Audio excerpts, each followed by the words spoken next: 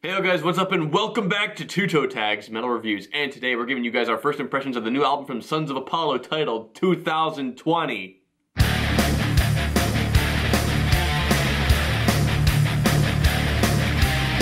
So Sons of Apollo is a super group involving Mike Portnoy, Derek Sherinian, both of them former Dream Theater members. I forgot who else is in this band. I know the singer that was in the Winery Dogs project is also singing in this band as well.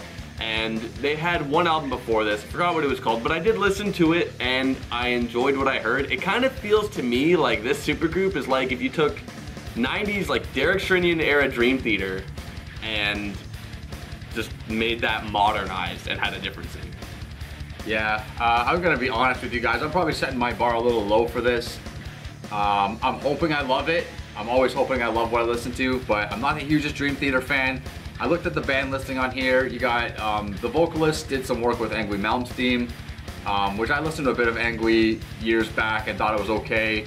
The guitar player did some work with Guns N' Roses later on in their career, like in more recent stuff. Man to that. And then you got a couple members of Dream Theater, and the bass player, I'm not sure where he's from. But overall, I'm just not that enthused with the lineup. But I'm trying not to prejudge it. I'm just setting my bar low. I don't want to have any high hopes or whatever, because that's gonna ruin it even more for me. I'm gonna go with a low bar and hope that they can surprise me and surpass my expectations. I think that's the best chance I'm gonna have here. Alright, so with that being said, we're gonna listen to 2020 for the very first time in its entirety, and we'll be back to give you guys our first impressions, so stay tuned. Alright guys, we just finished listening to 2020 by Sons of Apollo, and I'm going to take the floor here to say that this album was honestly okay. It was... What I find with this album is that for the most part, it's a very accessible and easily digestible album. I feel like anyone can kind of put this on and kind of enjoy it, and I made a comment to you, I think, for the second track, which is Wither to Black, which is ironically my lowest rated song. I said to him, this is like music for having fun. You know, you're out on a road trip, you're out whatever, like just put this on, have a good time. The vocals, I feel like, are a little bit of a weak point in this album. And you made a good point as we were listening, saying, you know, this sounds like you get a dime a dozen kind of.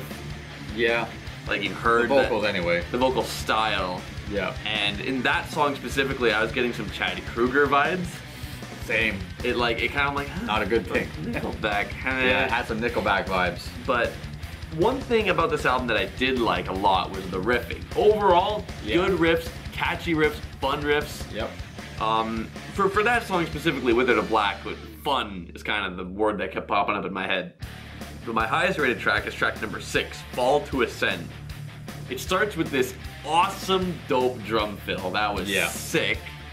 Yep. And just the riffs in that song feel like a step ahead of the rest of the album in terms of riffing. Like it just feels a lot more interesting. It's like I'm listening to that and it's evoking more of a reaction out of myself than a lot of the other tracks on this album. So that pretty much says, okay, that's my favorite song. But I feel like overall it was kind of hard to comment on this album, really. It was. There was not a lot that really stuck out. Fall to Ascend was one of my higher rated songs too, along with Asphyxiation, which was track 3, and Goodbye Divinity, which was track 1. But even though they were my highest rated songs, it was still hard to find stuff that really poked out at me, stuff to really comment on. Asphyxiation, I thought, had good rhythm and melodies. It just was a little catchier for me, a little more appealing to me in those aspects. The rest of the album fell a little flat for me.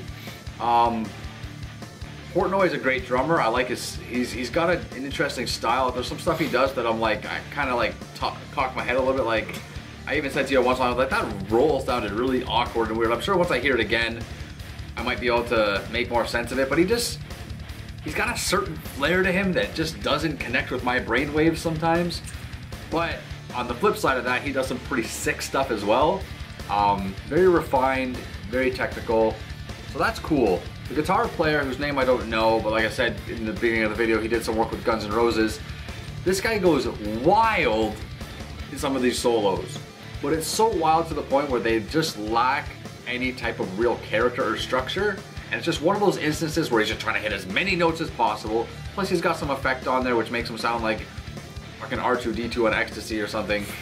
And it just almost ruins it. I like my guitar solos, I like them fast, I like them furious, but I like them to have an element of structure to them. Some sort of melody to them or some sort of character to them. And I found that the solos on this album just really lack that. Now, there were some piano parts. I wouldn't really call them solos, maybe just piano parts, which I thought were really nice. Especially track number 5, King of Delusion. There was this one part, it was kind of the bridge area where the piano and the drums were playing off each other. That was a really, really cool part, and that led into the solo. Overall, Derek Sherinian was pretty good. I feel like his soloing was similar to the guitar in terms of like crazy stuff, but I feel like there was a lot more structure, and it felt like it was a little bit more tasteful. Yeah. And there was a lot of more different stuff with the keyboard when compared to the guitar. Yeah. Overall though, like my impressions of this album on a first impression is that this is definitely suited for fans of Dream Theater. Which unfortunately I don't really fall into that category, but you never know, man. Well, after listening to an album for a week, you never know what's gonna happen. As a fan of Dream Theater, this album just kind of feels like, I don't know, just for me, the best way to describe my first impression is that this album's okay, because it didn't really stand out to me too much. If I wanted something more Dream Theater-esque, I would honestly go listen to Dream Theater.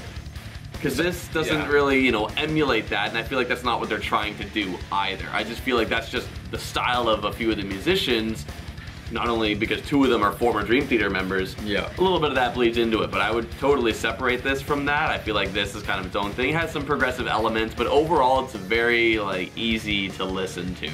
And, like, you know, it's not even bad. Like, we're struggling to kind of say a lot about it.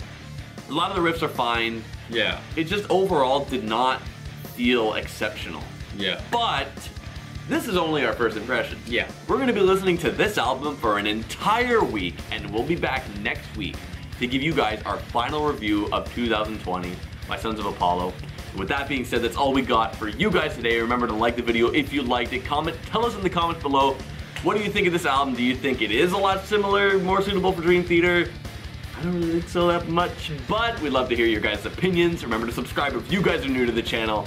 I'm TV Fish. And I'm Wild Self. And keep those horns up.